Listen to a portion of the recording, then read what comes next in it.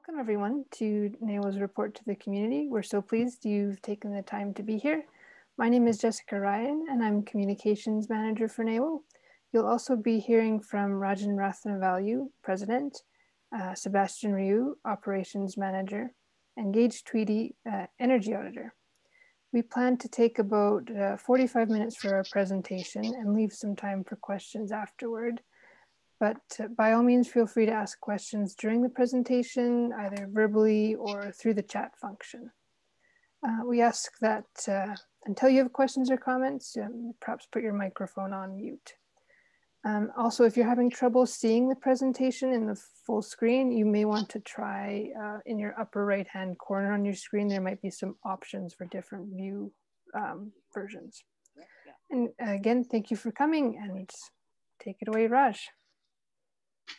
Okay, thanks so much, Jessica. And thank you to everyone for joining. It's quite a pleasure to be with you this evening. It's a very unusual time across the world. And I guess as we begin, I was just listening to the news reports about the many doctors, frontline healthcare workers, all the many support staff who are busy taking care of so many people, so we can have some semblance of normalcy perhaps in our lives. And so with those people in mind and many others that we begin tonight. And much gratitude for you all for joining us. As you'll probably discover throughout the evening, we're I'm not sure what the word is, a deeply intentional organization. And so a lot of the words and I think the kind of vision of what we're striving towards may be a collective conversation that we're all uncertain about, in much the way COVID has changed our sense of what the world we live in many ways. Environmental concerns and climate change also are changing how we understand our relatedness to each other.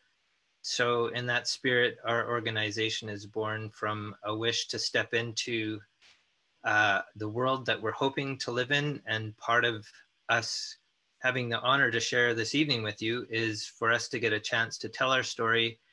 And by speaking our story into our society, hopefully we can create a trajectory for a better collective embrace of the world that we live in.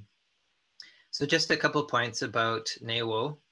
We're a social enterprise, a nonprofit social enterprise, started in 2016, principally inspired by a program called Spirit of the Land, that was embedded in the Augustana campus, the U of A campus here in Camrose.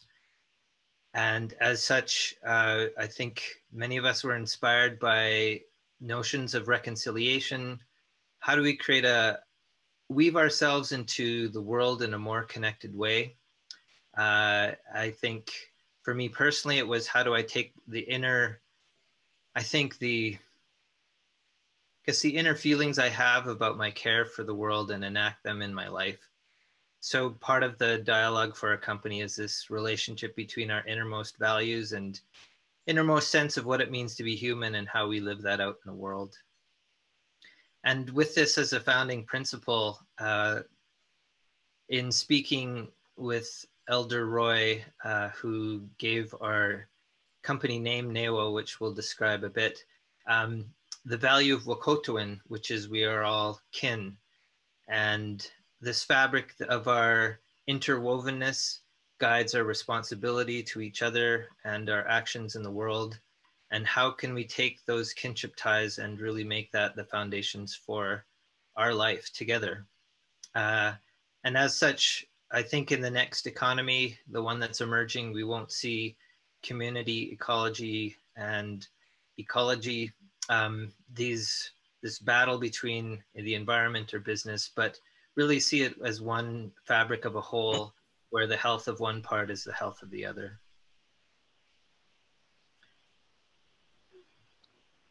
Yeah, so it's Sebastian speaking now. As Jessica said, I'm kind of the operations manager and business guy at Newo. And social enterprise might be kind of a new term to some of you. Some of you know it very well. But this is kind of a good continuum to explain kind of where it fits in between a charity and a strictly profit-seeking organization. And as you can see, market tools and nonprofit kind of motives overlap over top of social enterprise. And what that means is a social enterprise kind of has the same mandate and mission and operates very similarly to a nonprofit, but it has the ability to be more entrepreneurial and use market tools to essentially create its own lines of revenue. And the advantage of that is instead of relying on grant funds and kind of always being reliant on government and foundations to kind of make things happen, it can then begin to use business practices to make good and good things happen in their community. And it's kind of a new and emergent business model. That's very exciting. So as I mentioned earlier, Elder Roy and Judy Lewis have been quite foundational and inspirational for our formation. If anything, you can go away having learned a bit more Cree. So Newo is the Cree word for four. And as I was explaining the vision for the company, Elder Roy took out the literal and proverbial kitchen table napkin and started drawing out the four elements that you see there: Mother Earth, the green circle embracing the four different nations or races, the element of fire, the red circle, water, and wind. So these four elements have, in many cultures, both an inner and an outer aspect. And it's this intimate connection between who we are as human beings and the health and integrity of the ecosystems around us that is a principal guide. And for the Plains Cree of our Treaty 6 region, Newo is a foundational, a very sacred and foundational number, representing the four seasons, the four directions, the four aspects of being human, the Nahiao, or the people of four. So this holistic vision in just the four human aspects that we are mind, body, spirit, and emotion. And these four elements should be respected in all our activities, whether it be business or education. And you can just see how such a lens transforms even an educational classroom when, you know, we show up, we are embodied human beings who have this emotional sensitivity to the world. And, you know, that tenderness of a kindergarten kid that asks, you know, why are there people who are hungry? You know, that's a guiding light for how our education and life in the world should unfold. So both as a corporation, we try to take this holistic vision very seriously in terms of our business practices, how we treat each other as members of our human community, and externally with respect to the people we relate to, but also internally in terms of how we interact with ourselves within the organization. So this is a bit a meander through the past year and some of the activities we've done, and also a little bit of telling the story of how Wokotowin finds its life within our organization. So the next slide shows the weaving together.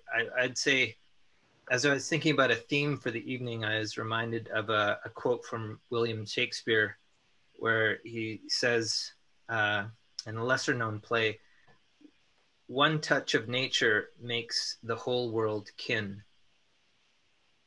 One touch of nature makes the whole world kin. And we started out perhaps somewhat arbitrarily installing solar PV, but that one touch of the world quickly had us embedding solar training in our interactions with the communities, because it makes no sense to go into a community without empowering the local people to participate and be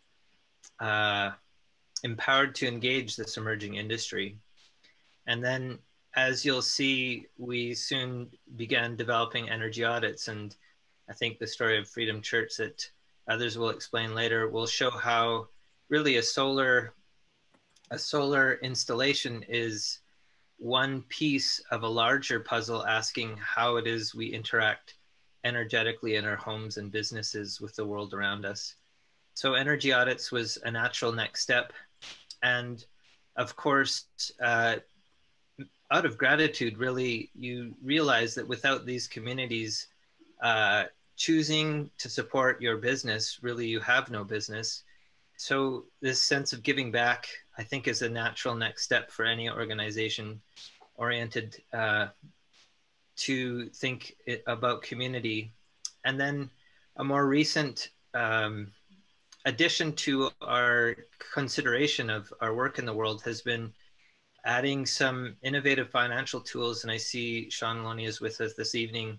So we've been working with Encompass Co-op, a national social enterprise organization, to really do some quite inspiring and pioneering work in basically using, as Seb mentioned, the tools of the marketplace to really leverage good outcomes. And as Sean always says, solutions are way cheaper than problems, and we're experimenting and innovating to find the tools that can really take us into the next Earth Care economy.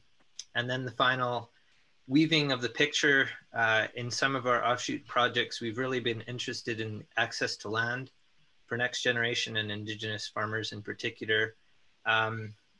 And so the last project we'll leave you with this evening is a food curriculum, a very inspiring, I think, global leading program in Musquecheese, a partnership with a fantastic food program in the Musquecheese School District, which we'll speak about towards the end.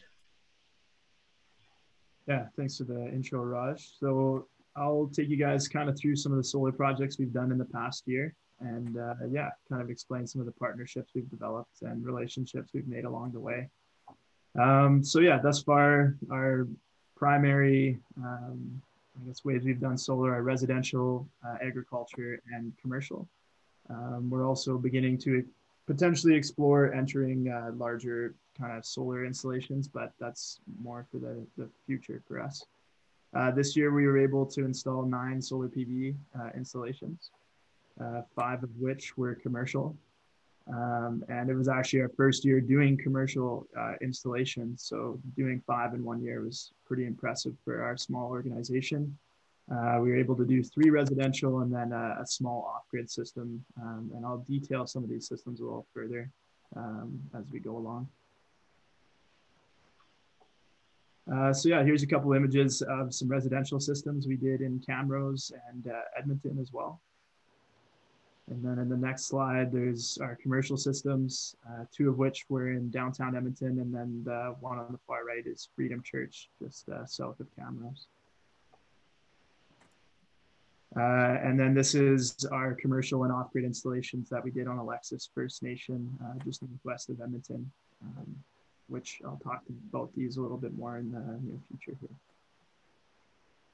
here. So like Raj mentioned, I guess part of our mandate as a social enterprise is to give back on our projects and to try and bring the greatest benefit from each dollar that we're paid. And so one way we do that is through training individuals with barriers to employment, typically within the communities or within the organizations that we work with.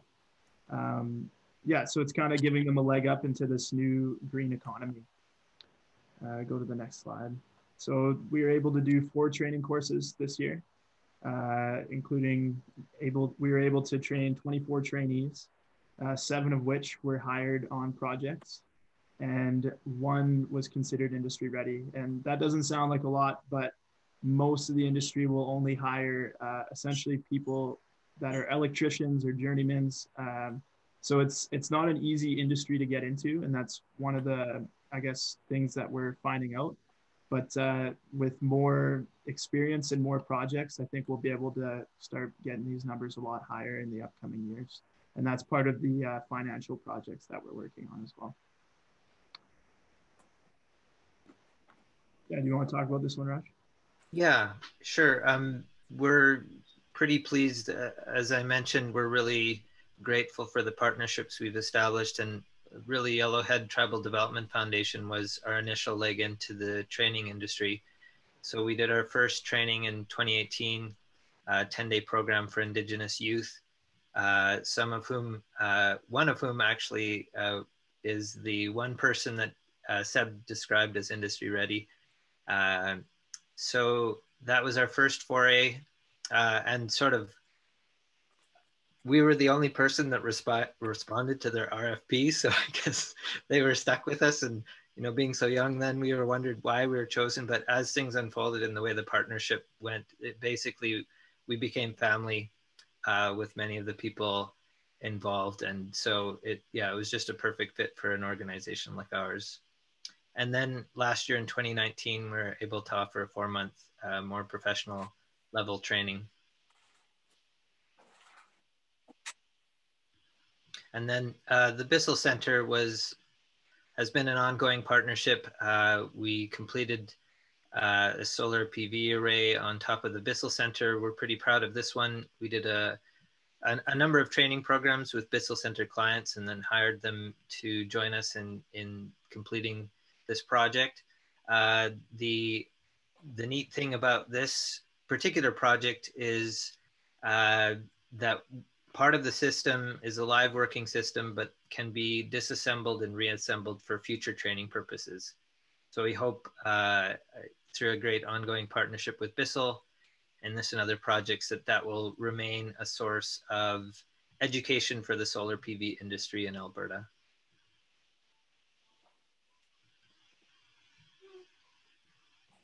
And here once again is Alexis Nakota Sioux Nation. Again, feels like becoming like family, if not already. This is the completion of a joint project with Spruce Permaculture, where we completed a off-grid system that's powering a fountain in the middle of a permaculture garden at the busy 4-way stop in downtown Alexis. So it's quite an inspiring synergy of all sorts of things. Permaculture, garden. The garden was made in memory of the many ancestors who have passed away.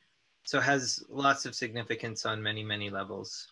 You can see Chief Tony in the middle, and then Kaz, who is also working on the Musquecheese project in the green shirt on the right.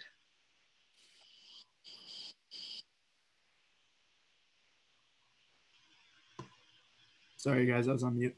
Yeah, this is an image from one of our installations out at the First Nation, and you can see it's probably our favorite view of any installation we've ever done, overlooking Lac St. Anne, and this is their main administrative and health building. And the person you see there is Joby, who is a member of the community. And funny enough, I actually played hockey with Joby growing up, and he ended up somehow going through one of our training programs and working with us. So that was kind of a cool story for me. And then, yeah, this is one of my favorite projects of the year, probably because it was kind of what I was in charge of. But this is the iHuman Youth Society in Edmonton, and they work primarily with at-risk Indigenous youth. And they work essentially doing mainly like art and creative projects. So you walk into their building and it's just covered with graffiti and all sorts of art. It's really a vibrant place. They have music studios and TV studios and all sorts of places where these kids can come and be creative and have a bit of a different outlet than they typically have. And so we were able to install solar on the iHuman building itself and do a training course with their youth and hire 2 of their youth to help with the installation. And you see them sitting there on that deck. That's actually on the Bissell Center roof. So we were able to take the iHuman students and get them out onto the Bissell Center and use the live training array. So we're already kind of starting to weave some of our projects together within Edmonton and increase our impact through those connections. Yeah, I'll just maybe transition this before we go. So like Raj mentioned at the beginning, solar is one solution, but at the end of the day, there's probably in your building, some bigger things you should attend to first. And this is where Gage really fits in with his energy auditing. So you can go ahead, Gage. Yeah, so for example, one of the projects that Seb had mentioned earlier was the solar array at Freedom Church. So they initially just hired us to put solar on the church. But when we went to the church and looked at it, we realized they needed something more. So we made sure that like the HVAC system that they currently had was just a coal furnace from probably the 50s. So we realized that would need to be changed out as well.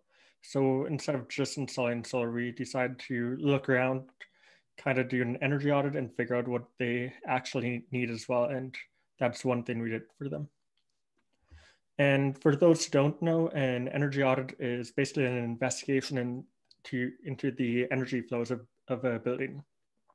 So the electricity, natural gas, propane, if they have propane, and water. And we do this by looking everywhere in the house. We look for cracks where there might be air leakage.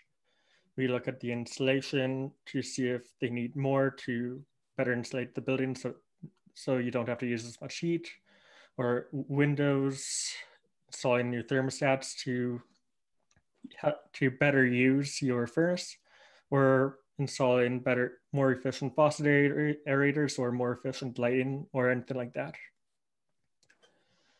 And this does a lot for you. So this stimulates the economy by making a lot more jobs, from energy audits to installation, retrofit or installers, plumbers, HVAC installers, anything. So it stimulates the economy. It keeps money in your pocket by reducing your energy bills. It makes your building more comfortable by making sure you don't have all these drafts throughout the house. And overall, it's just healthier for you. So lowering the heat bills, like I said earlier, increasing the air quality, reducing mold, less drafty, warmer and drier, and it just is better for you. And so in the past year, since we started energy audits, it's only been about a year. We've done 57 of them. And they're categorized in 3 different ways. So there's the ASHRAE Level 2 audits, which is an American standard, which Canada also uses. And it's more so just for commercial buildings. So we've done 15 of those. Then there's NRCan, which is a Canadian standard, which is more so for residential buildings. And then there's our own audits, which are basically investigations into the house to try to find any problematic areas and try to figure out how to fix those problems. And we've done these audits all around Alberta. So as far north as Grand Prairie, as far south as, as far north as Grand Prairie and as far east as Lloydminster. And a lot of them were in Alexis First Nation.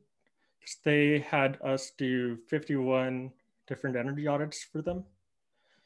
And we were able to actually hire a few people from the community to help us with them. So the main one who was helping me the entire time is Kelton. You can see him at the bottom, in the bottom picture. And he was with me for almost every single audit and helping with the reports as well. And with those audits, we also have a lot more coming up. One of the major products we have right now is at the Bissell Center once again. So we'll be doing 4 different audits for them on 4 different buildings. And we'll be trying to help them with installing whatever retrofits and installations that they will need to have. And we're also working with Faithful Footprints. So they have a grant by the United Church of Canada to have energy audits done and to have energy efficiency upgrades and retrofits for any church that needs them in Canada. And they have hired Newo, us, to be the ambassador for Alberta for the next 3 years. So that's going to be a lot of audits for them and a lot of us helping them with installing whatever retrofits and upgrades they need. And since they have grants, there are also a few other grants in Alberta. So there's the Edmonton Energy Audit Rebate, which is for 50% of the cost for an ASHRAE energy audit for commercial buildings. There's the Edmonton Building Retrofit Accelerator, which is for almost any energy efficiency upgrade for any commercial buildings over 10,000 square feet.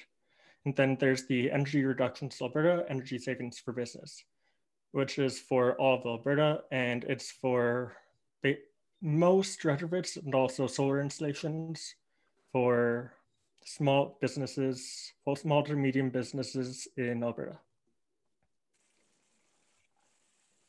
And since I'm talking about energy efficiency right now, we also have done a lot of talks and workshops about energy efficiency and solar. So last summer, the Métis Nation of Alberta hired us to go to 18 different communities and do workshops and presentations and talks about energy efficiency for them. So this is as far north as Fort Vermilion and as far south as Lethbridge. And it was basically every single smaller town in Alberta. And we were also planning this year to do solar PV talks. So we did one in New Norway, and we were going to do 4 others. But unfortunately, that is right when COVID hit, so we couldn't finish them. But we're always happy and excited to do more solar PV talks and just educate more people about the industry. I should mention that as we expand outwards, it also requires a great deal of internal transformation. So my degree is in religion and philosophy. And previous to that, I had worked a total of, after sort of tree planting in university, 0 years in the business sector or in any regular economy.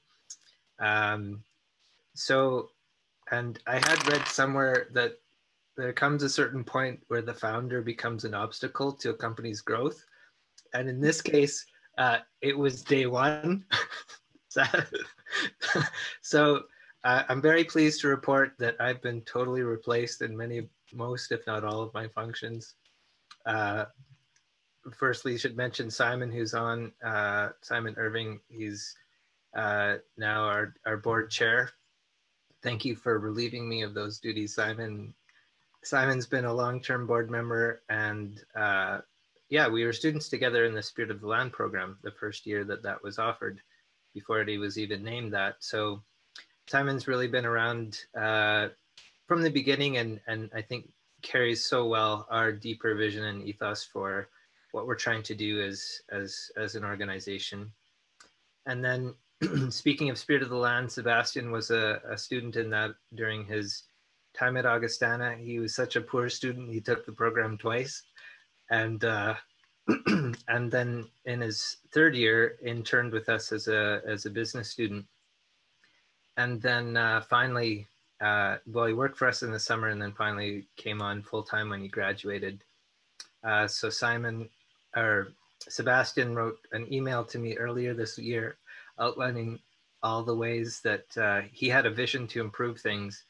And so basically he was handed over the keys to the daily operations and has done a very fine job. So grateful for Seb's role with us. And then Colin Smith, who couldn't be here this evening, founder and basically ran Green Event Services and sold his business last year, has joined us on, again, helping to take us to sort of these next stages in our company's growth. And Colin's been working most recently on an exciting potential solar farm project that's just under development as we speak. So really appreciative to those individuals. And I guess our next rock star to join our team is Jessica, who you met at the very beginning. Jessica is the former editor of the Camrose Canadian, who I must note that a couple years after she left the Camrose Canadian, Alberta's longest standing newspaper is now no more. So that's just a small testimony to her skills and talents.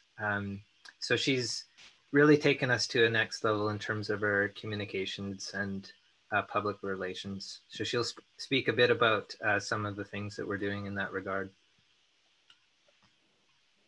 Thank you, Raj. I feel like I should say my leaving the Canadian had nothing to do with its demise. Okay, so I think many people on the call here will know that Newo started a newsletter this summer because many of you are subscribers. Started in June and there are currently 95 subscribers, and it aims to bring uplifting stories to your inboxes, and the response has been quite positive so far.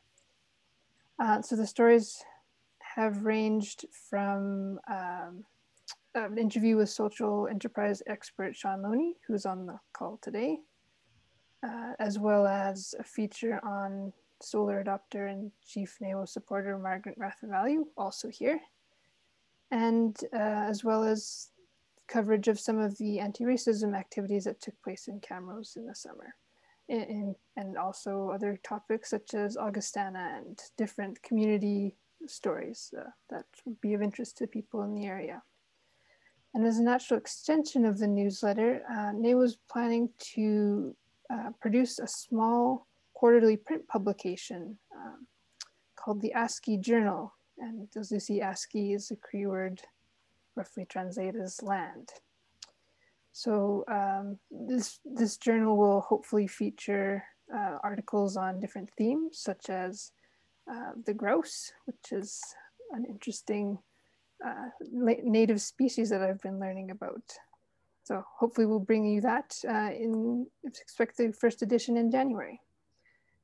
And I think some of you have noticed already that there's been some recent changes to our branding. An investment readiness program grant has allowed Newo to work with a local agency called Second Revolutions Communications to update our website and logo. And so they recommended that the existing logo needed a bit of redesign to enhance kind of the weight and the vibrancy of the colors to help it stand out in the brand landscape. So we've just completed the design process, and it includes a few different variations, including 2 that have the Cree syllabics and pronunciation of our name. So we're very pleased with the result and looking forward to seeing the website finished redesign in possibly the spring. So thank you very much, and I'll turn it back to you, Raj. Yeah, thanks, Jessica. I think the ASCII Journal is another reflection of how we really take as our foundation this wanting to give back to the community. And I think the next economy will be characterized by the sense of abundance.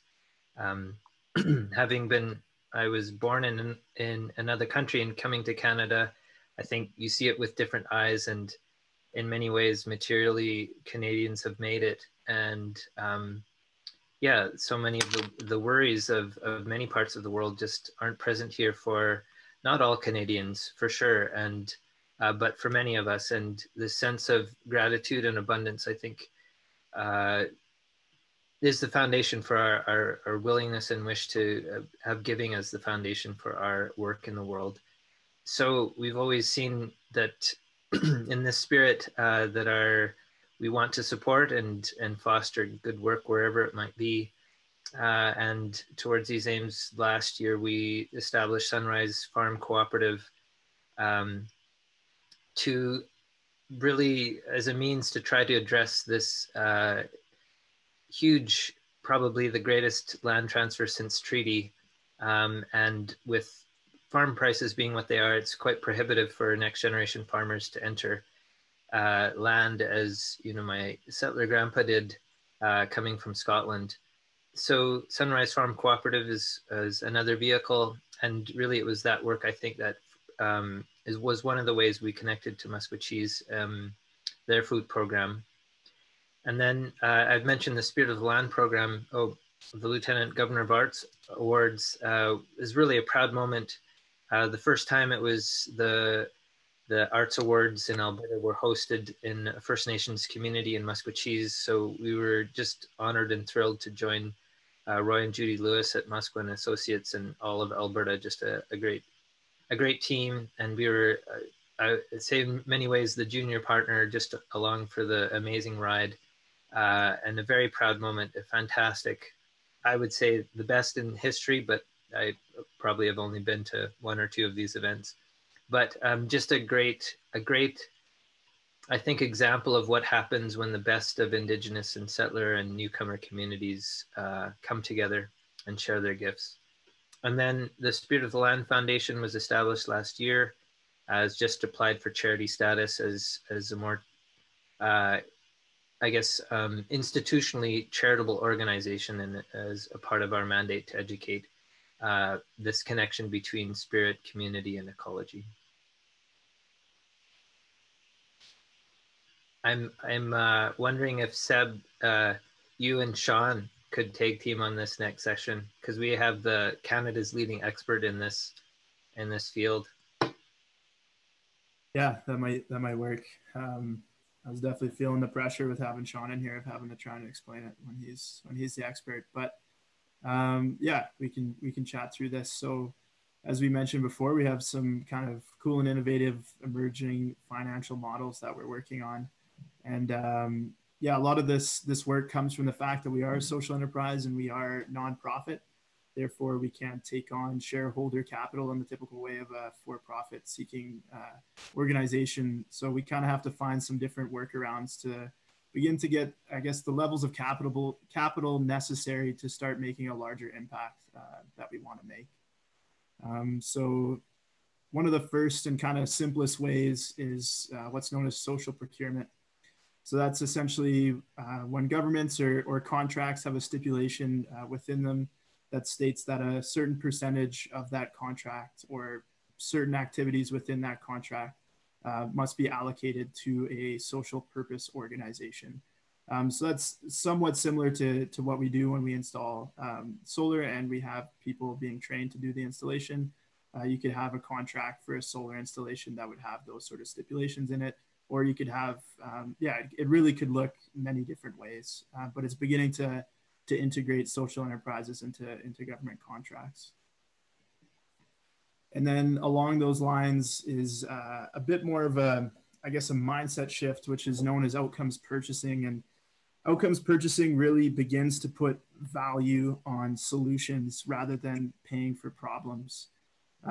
So one good example outside of solar is a lot of First Nations, especially in northern communities, have problems with diabetes, mainly because the food sources that they have are not very healthy. And the government typically loves spending money on, dialysis and feeding money into the problem, but they will not fund solutions such as healthy food or beginning to grow food in a sovereign way in these nations that would not only reduce the problem and their costs in the long run, but would also empower the local populations. So out of that kind of pioneering work from Sean in Manitoba, we kind of are working on our own outcomes purchasing model. And if you want to go to the next slide, Jessica, we've been working on what we're calling a Just Solar project. So the Just Solar project proposes to install solar on First Nations, nonprofits, and low-income housing in the Edmonton area.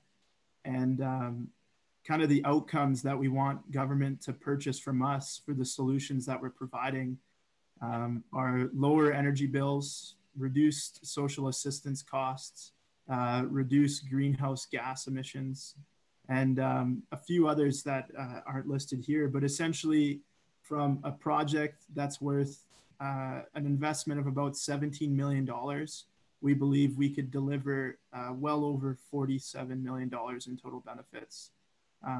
And that's fairly conservative.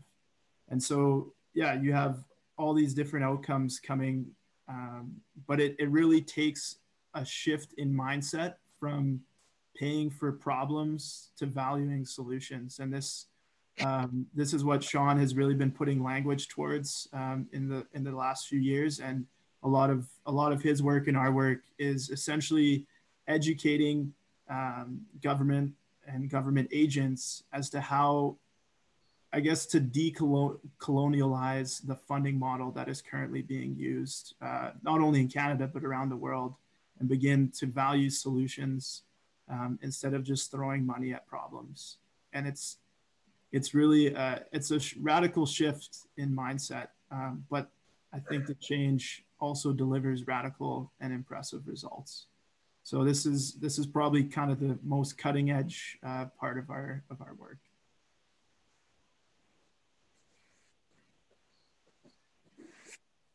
And these innovative next generation financial tools, I think, also are accompanied with an intercultural change. And so in trying to find a way of naming this project in sort of the wider scope, the Cree term for abundance or wealth, Wiotan, is where we've come to. And I was speaking with Elder Roy about this a couple months ago, and he said Wiotan is like someone gives you a whole bunch of apples, and the energy of that is Wiotan, the sense of abundance. And of course, as many of you know, giveaways are a foundation for Plains Cree, and you have the potlatch on the West Coast, and the sense of generosity has governed communities in the Canadian territories for generations pre-Canada. And, you know, in many of these nations, generosity was considered the primary sign for wealth. And I do believe that, you know, just like the sun mimics this generosity in so many ways, our financial tools, essentially, we found out of thin air to combat COVID in Canada, $1.5 trillion. And surely we can find the same generosity to fight poverty in the many communities across Canada and around the world, and certainly have the resources to address climate change as well. So I feel like the primary source of energy really at the end of the day is this internal energy of generosity and goodwill towards all of our kin in the human and non-human worlds.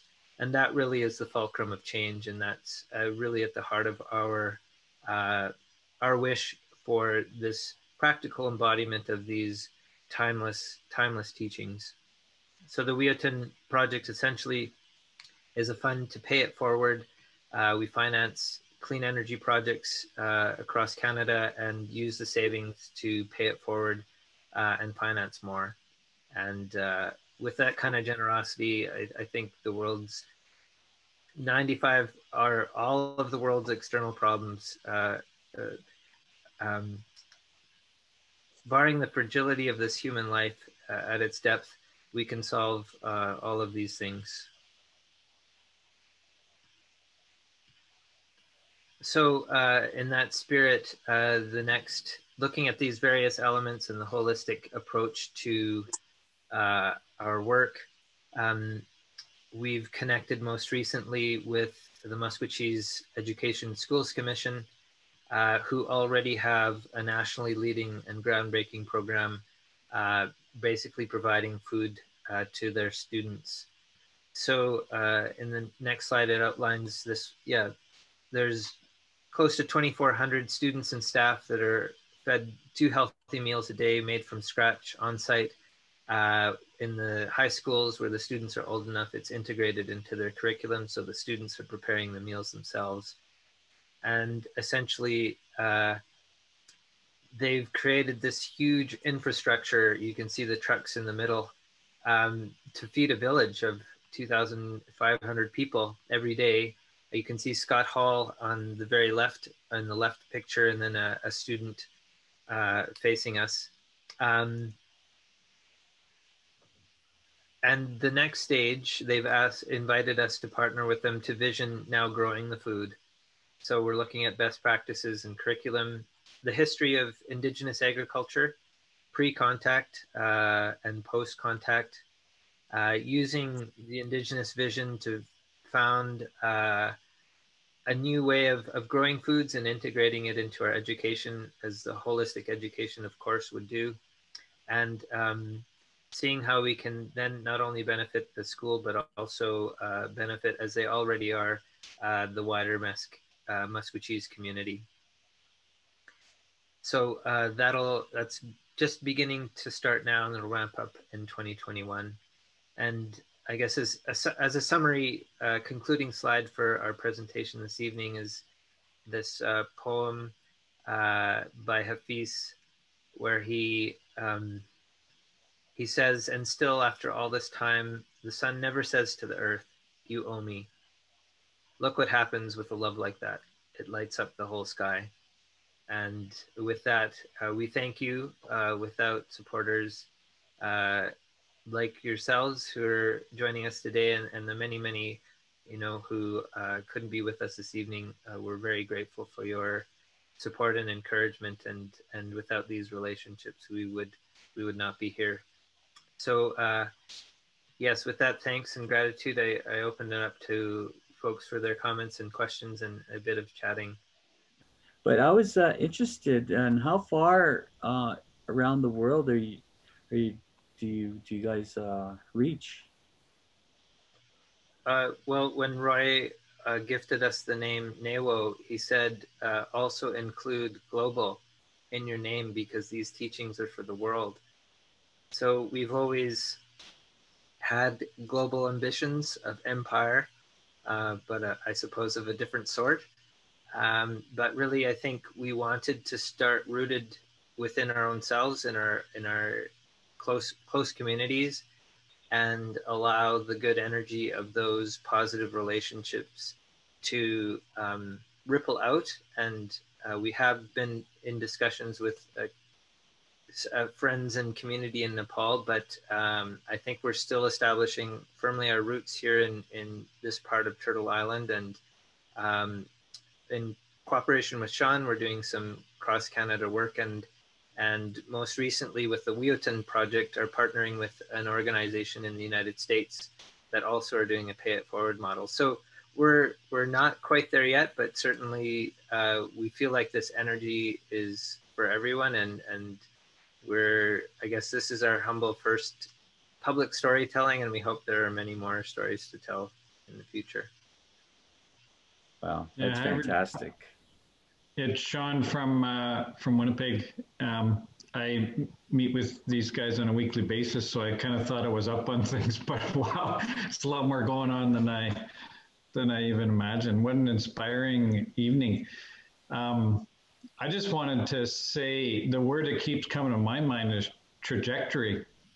And Newo is not going to be in the same place 12 months from now.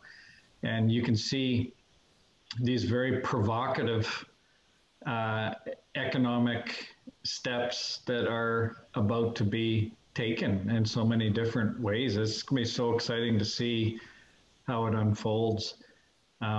And apparently, the experts who are saying that the next 10 years will be more change in human society than there has been for thousands of years, maybe forever. It's just a phenomenal renewable energy prices coming down. So renewable energy is on a trajectory, as are fossil fuels, social enterprises going up super, super quickly. And a lot of what we see the social enterprise economy is, just to pick up on what Seb had said, is an economy that is defined by Indigenous elders, where at one point in time, prior to contact, solutions mattered. They were valued. And I think Newo is setting some interesting patterns as to how that solid economic principle can be embedded in our current society, where you can sell things like reduction in greenhouse gas emissions. You can sell things like a reduction in incarceration, a reduction in diabetes, and it's that work is really being led by Newo and others across the country. It's really nice to be with such an inspiring group tonight. Thanks so much, Sean. You've been such a big supporter of us. Sean, you think you're on the cutting edge, and then you trundle along, and then you pop your head up, and then you see like there's this entire established ecosystem. So like I thought we were all that until like I met Sean and he gave a talk, and it was the first time I heard the term social enterprise. I thought, wow, this is very cool. That's who we are. And we're still very unique, but then you pop your head up a bit more. There's like a Center for Social Enterprise at Grant MacEwan. There's a Center for Social Enterprise at Mount Royal. Like, so it's very interesting how these terms and conditions that we hadn't heard of, 2 years ago are now like embedded in our culture, and it's just exciting to be a part of it and see how many people are rising with us in support of the kind of work we're doing and share many of the same vision and values.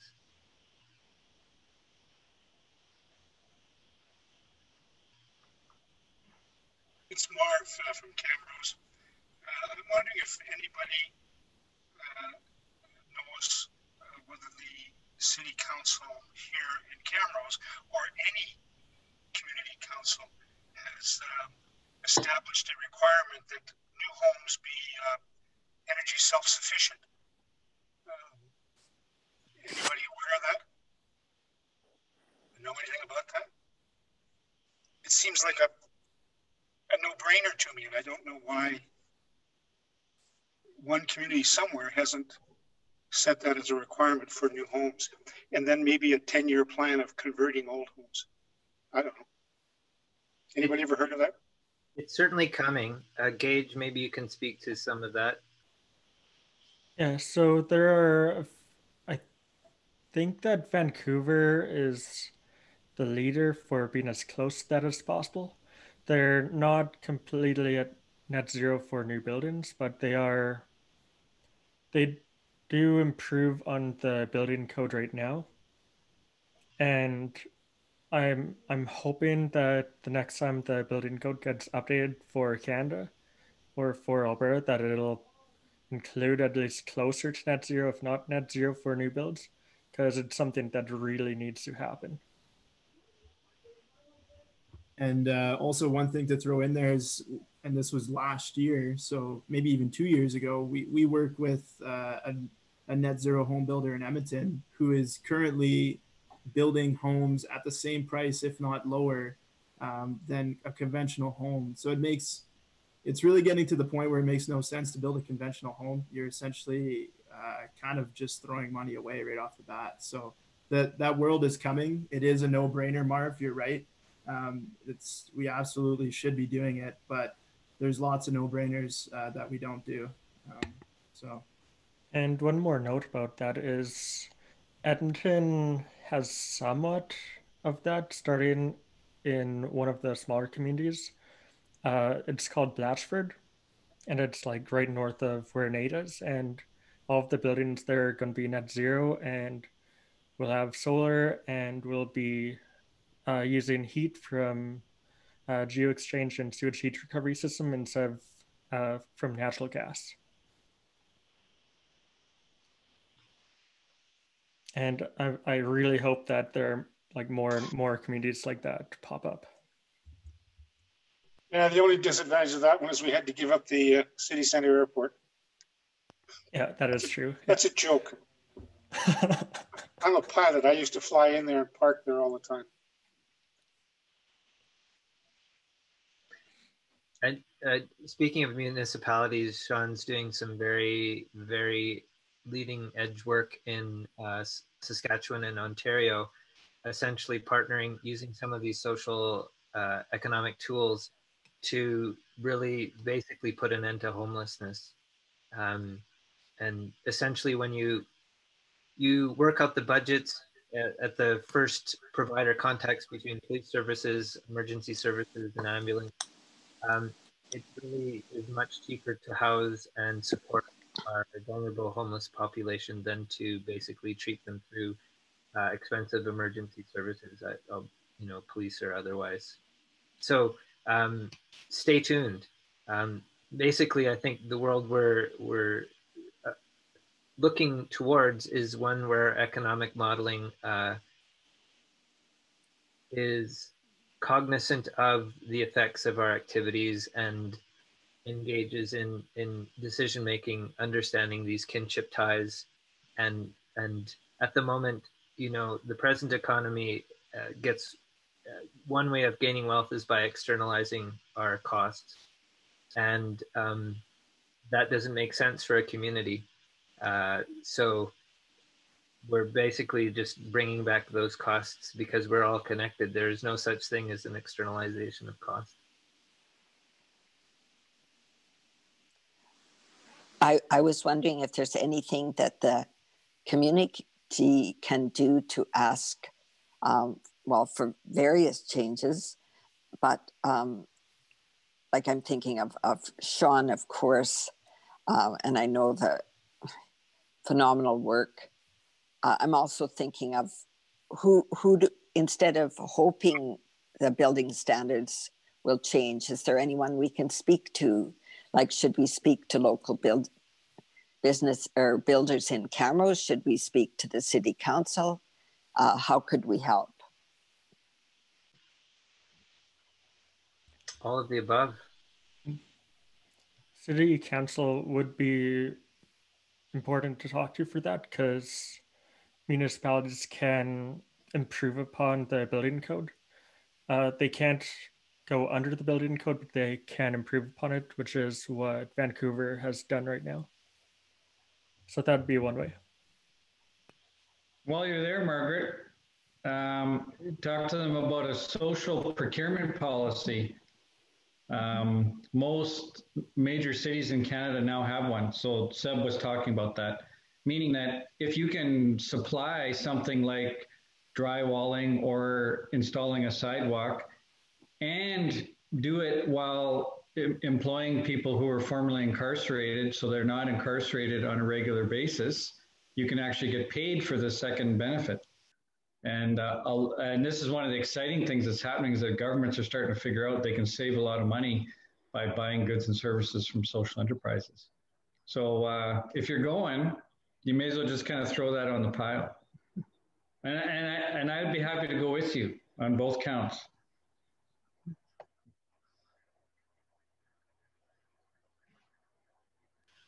And I think that's one of the reasons we're telling the story, is that so often in public discourse and media, it seems like there's these conflicting interests at play. And I think when we really understand the fabric of the community, you know, the benefit to one is the benefit to all. And yeah, the solutions of the next economy are a win-win for everybody, a win for the environment, a win for the vulnerable, and a win economically, and a win for the health of community. And that's really what we should be striving for in all our activities. And it feels very wonderful to be a part of. And I have to say that the primary fuel is the good people, the good hearts of the good people who are, you know, recognize what we're doing and support it in various ways. And I can say that it's those good people and the good hearts that really have made us a success, both from the people who work for us and the people who've hired us and the many layers of community beyond. So yeah, I really have to extend my gratitude to everyone here and the